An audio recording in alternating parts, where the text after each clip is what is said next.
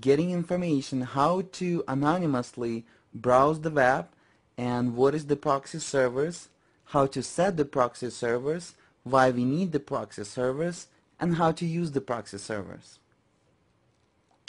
Well, basically, if you're already watching this video, you probably search for anonymous web browsing to protect yourself. So if you're not, let me go ahead and explain to you why you need the anonymous web browsing and why you need to use the proxy servers.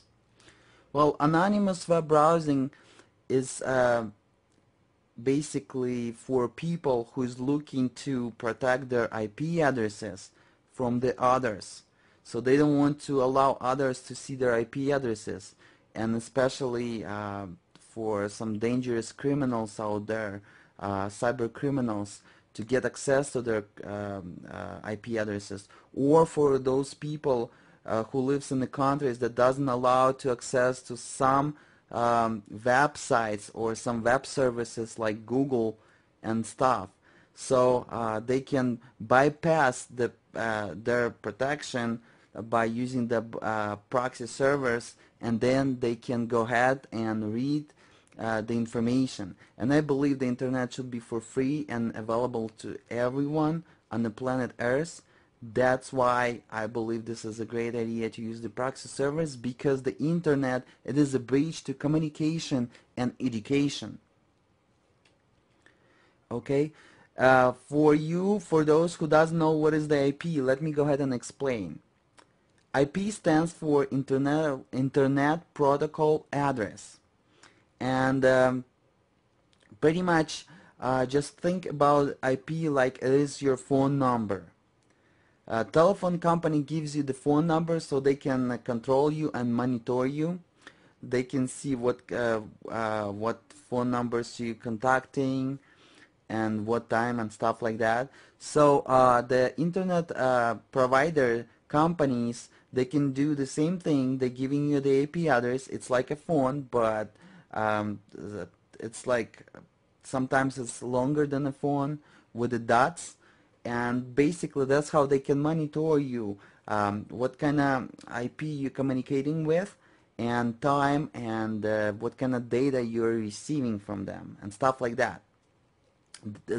Keep that privately, just only for their use, but some criminals out there, digital criminals and cyber criminals, they can get your IP address, and they can use your IP address for attack on your computer, network attack on your computer, to get access to your computer, or they can use your IP address for other reasons, to find out your information, your personal information and stuff like that. So some people would like to go ahead and stay away from that. That's why they're looking to search and browse the web anonymously, and that's why this video for today.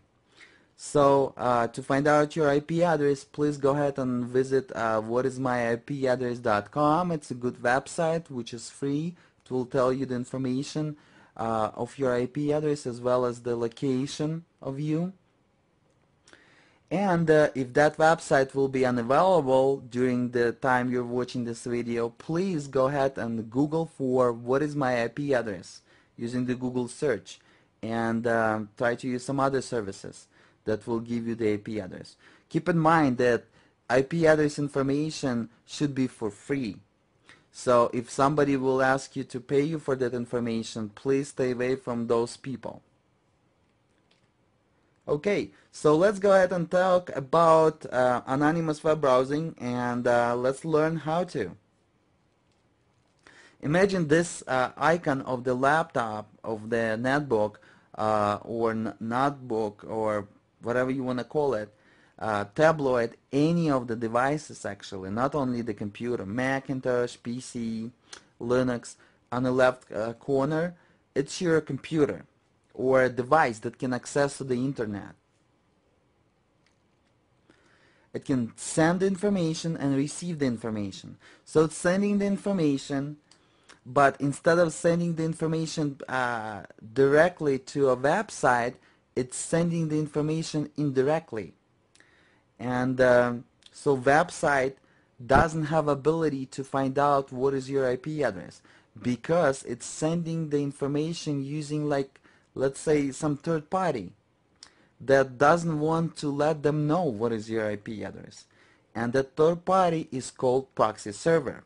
So basically, your computer is sending the information to a proxy server.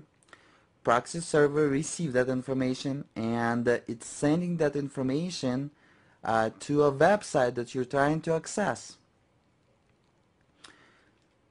on a web. Some website could be the informational website, could be from that website, it could be anything.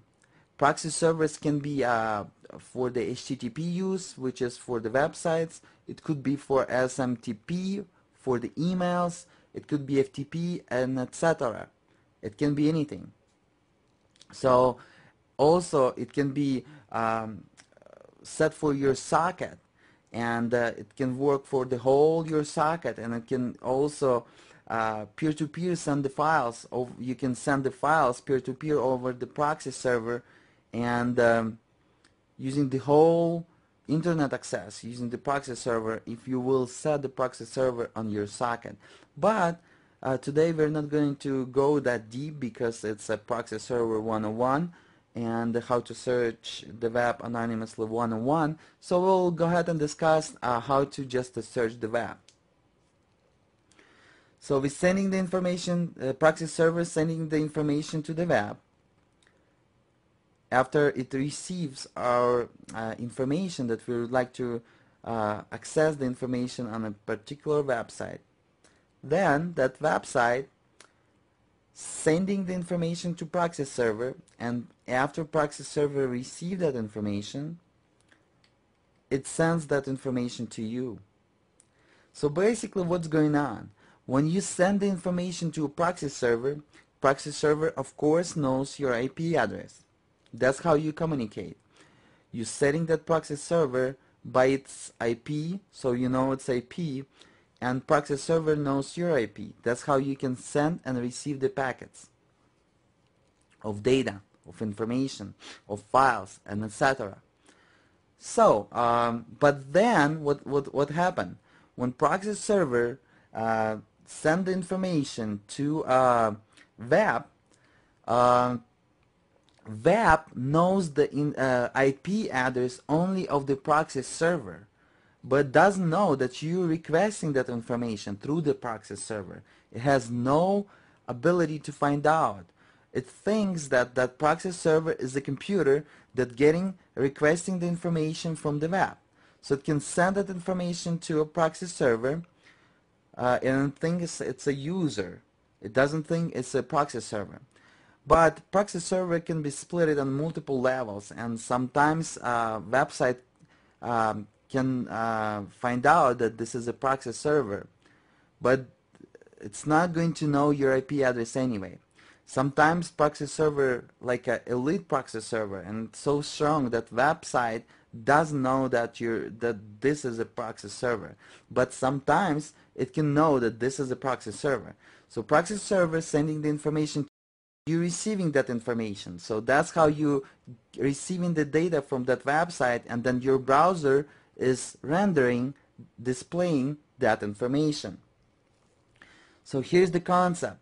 This is the concept is very important for you to know, and you can apply this concept using the computers, PC, Macintosh, iPhone, iPad, any kind of devices that can receive and send the information. Using the HTTP, you can apply the proxy server on those devices and any operating system. So keep in mind on that concept, and keep in mind that you can use the proxy server almost anywhere that can accept the internet. Alright, so here we go. We just got the concept. So we connecting to a third party, which is proxy server, sending him some information, let's say www.google.com. Proxy server receive that information. Proxy server go ahead and accepting that information, and then going to google.com, getting some data from that website and sending back to you like a third party. so that google.com knows only proxy server IP. It doesn't know your IP. Keep in mind, when you're using proxy servers, you need to be basically you need to trust that proxy server. Don't use just any of the proxy servers. Try to avoid of using any proxy servers that you think might be hackers, because that proxy server can hold your IP address. And never ever do online banking and stuff like this using the proxy server, because unless you trust that proxy server, unless that proxy server is your corporation proxy server, or it's your company proxy server. Okay? Proxy server also has the ability to filter the information. So basically, when it sends the information, it has the ability to filter that information. When it receives the information, it has the ability to filter that information, or process that information, or encode and decode the information.